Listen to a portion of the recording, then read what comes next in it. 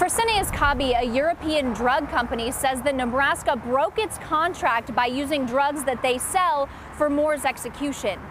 The lawsuit points to several sales made to the state of Nebraska when the death penalty was repealed in 2015 and alleges the drugs kept in 30mm vials are only sold by their company.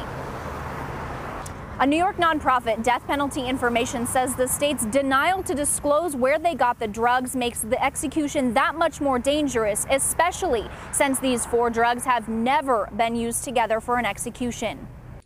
Do we want the states to be engaging in improper conduct in attempting to carry out the law?